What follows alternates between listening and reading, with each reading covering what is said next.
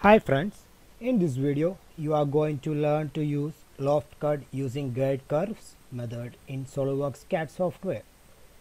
Here I am going to show Lofted between one circle and rectangle profiles through the specified curves.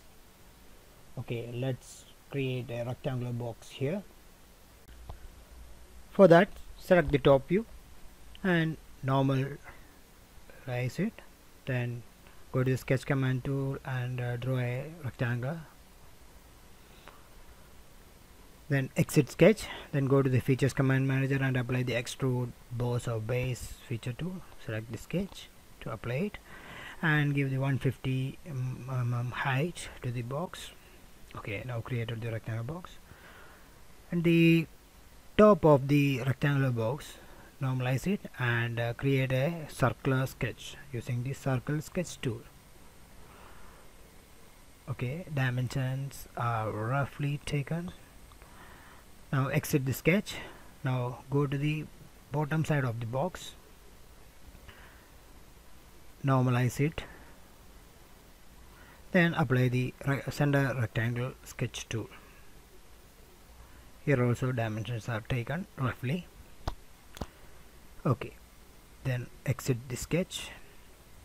Now we need to create the guide curves. For that we select the front plane and normalize it. Now go to the spline sketch tool from the sketch command manager, click on it and draw the spline line between this rectangular and circle sketch profiles like as shown, and by clicking on the tangent weighing arrows are there, select it and drag it to the adjust the curvature angle, or you can adjust the tangent angle in the bottom in the spline property manager as shown. Okay, here I am roughly adjusting the curvature and click OK. Then this is a keep it as a sketch and exit sketch for completing it.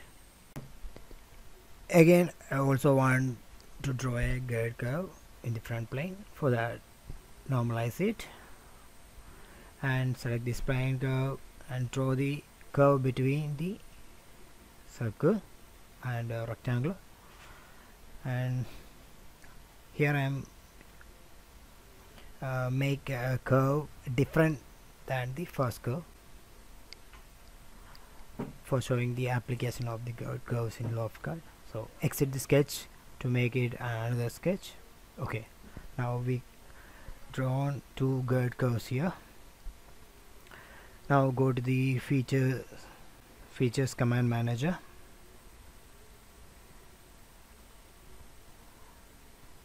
for applying the loft cut, features command manager, and select the lofted cut tool. In the profile section, select the circle profile first and then the rectangular profile. Make sure the green points are on the same side so we can see the straight lines.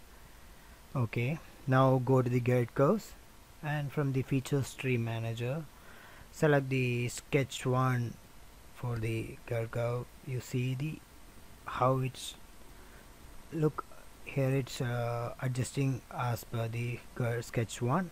Now select the sketch 2. Now it's also guided as the sketch 2 and sketch 1. This shape will see like this, and you can also increase the mesh density to get a smooth curve. Look, lot of meshes are there, that means it will result in a smooth curve. Can adjust it using under the curvature display and click OK to make the loft cut by guide curves, and select as isometric and see the section view of the model. Normalize the front plane. Yeah, like this the loft cut is look like this. And if you have, I think you got the idea how to use the loft cut using the curves method. Feel free to comment us if you have any doubt, and please subscribe and like our videos. Thank you friends, bye bye.